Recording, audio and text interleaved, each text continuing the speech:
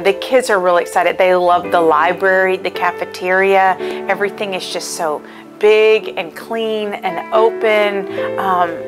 It's like Christmas every day for them.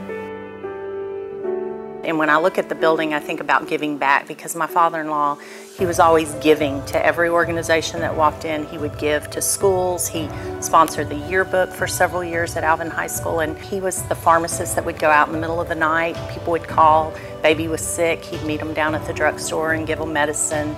And so I had the privilege of working for him and being able to deliver to nursing homes and elderly shut-ins. And so his giving back was, you know, a true testament to who he is.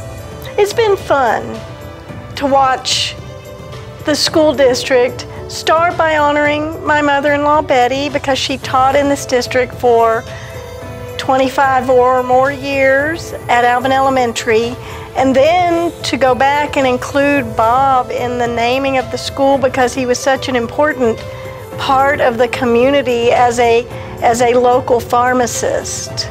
So it's been really fun and a very strong honor for both of them, and a well-deserved honor. My grandfather would pick us up from preschool and pre-K every day. We'd go back to their house and for the afternoon until our parents would pick us up, and just got to spend, you know, every afternoon for 2 or 3 years with them after pre-K and whatnot. So really enjoyed that time, because I mean, we were younger, but it was kind of more, I guess, foundational as young kids, hanging out with them a lot. I think it's actually really, really cool that it's named after my grandparents, Bob and Betty.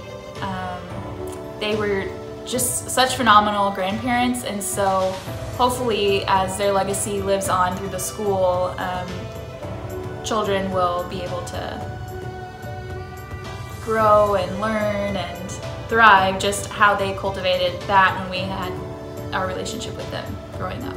My grandmother would come over to babysit me, and she was so adamant that I would be reading, so she would write the names of things and put them on Post-it notes of like lamp, dresser, chair, stuff like that.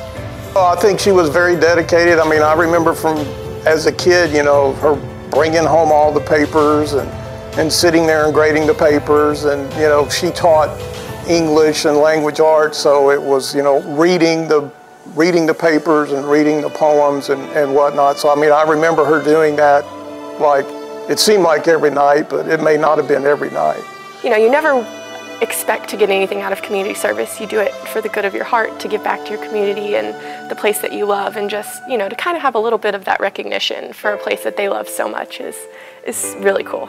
We have faculty that can remember her, or teachers we've worked with that said, you know, she was my teacher in this room, and that was at Alvin Elementary. So having her name on this building really shows that this building is an extension of Alvin Elementary and the history there. So every time, you know, I'll drive by here, I'll think of them, I'll think of, you know, their past here, how long they've been here, how much they love this community. So it's going to be pretty cool, you know, driving by and just, you know, thinking about them, especially thinking about my grandma since she's no longer around. To just be able to know that there will always be a Nelson Elementary that I can come home to, and hopefully one day I can come read to students or volunteer here is just really cool. You know, makes us really proud and really happy that my grandparents get to be remembered in this way for a really long time.